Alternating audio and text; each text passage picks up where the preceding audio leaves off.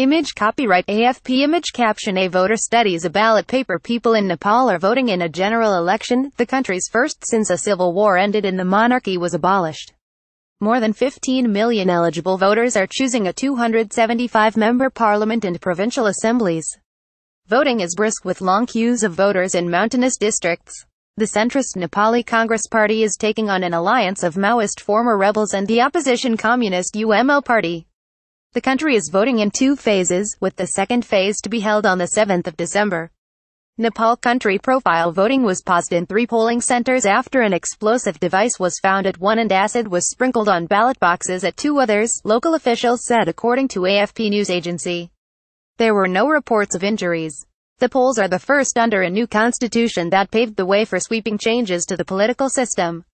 It was adopted after years of negotiations following a 10-year civil war between the security forces and Maoist insurgents. Under the new constitution, a proportion of seats in the federal and provincial assemblies will be allocated to women, people from indigenous communities and the lowest Dalit caste. Image caption Voters' thumbnails were marked with indelible ink. Image caption Women will be reserved a certain proportion of seats under the new constitution amid an extended period of political instability since the end of the war. Nepal has run through an array of different leaders and corruption has burgeoned. That has impeded efforts to rebuild following the devastating earthquake in 2015. The government changes every 9 months and don't get to do any work. Instead, they fight for power. We hope that will change, farmer Gian Bahadur Tapit told AFP after casting his ballot in Shatara. We need roads, water supply, electricity, healthcare and jobs so our children are not forced to go abroad to work, housewife Rita Shrestha told Reuters news agency.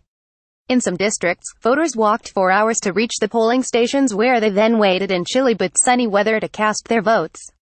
The BBC World Service's South Asia editor, Anbar Sanathirajan, says the Nepali Congress Party faces a tough battle against the Left Alliance. He adds that there are hopes that the new government will bring unity to the country and give a new impetus to the reconstruction program.